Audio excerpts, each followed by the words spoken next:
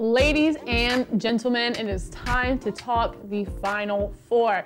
And while I am a bit bummed, I am so incredibly excited and grateful that we had a tournament this year and that we're going to be able to crown a true March Madness champion. So let's go ahead and talk the first game, in-state rivalry, Baylor and Houston. So as I said, these two in-state rivals, it's just going to make things a little bit more interesting. I will say that Houston had a little bit easier of a road to get to this final. They had a great win over Cleveland State. They struggled against Rutgers. They absolutely stuffed Syracuse. And then they almost choked against the Oregon State Beavers while they were up by 17. Baylor, on the other hand, had a bit of a tougher road to get to this Final Four. They had to beat Arkansas, Nova, and Whiskey. And not only did they beat them and covered against the spread, which we all know, good teams win, great teams cover. Baylor is the best three-point shooting team in the nation. And on the other side of the ball, they are fantastic at forcing turnovers. I'll give it to the Cougars. They are a veteran team who is extremely gritty. However, this Baylor team is just deeper and a step up in class, and something that this Cougars team really hasn't seen this season.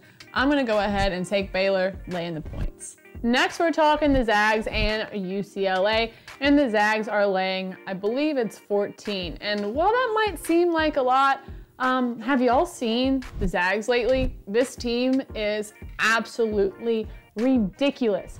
USC was supposed to be that big team, that force that was going to give them problems, and what did the Zags do?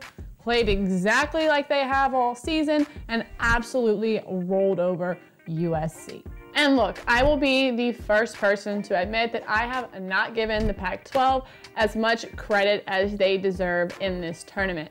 I mean, just think to my video last week. I said I love money more than the SEC, and I said that I was going to take UCLA, but I backed out and I ended up taking Bama, and I looked like one big fat loser.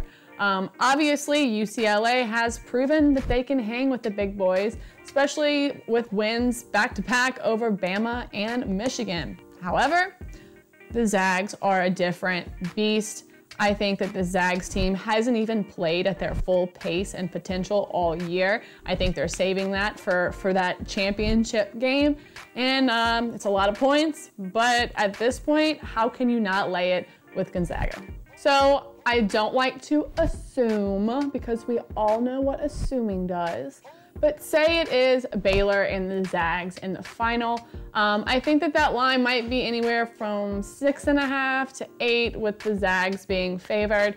I do like Baylor. They're a great school. They play cohesive basketball. They're wonderful at shooting the three. I think that they will give the Zags some fits.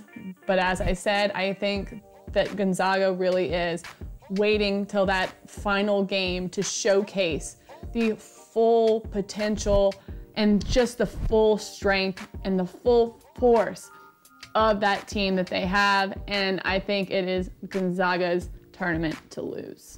All right, y'all, that's all I have for this week. And whether it's Gonzaga, it doesn't matter. They're taking it all and they're covering the spread.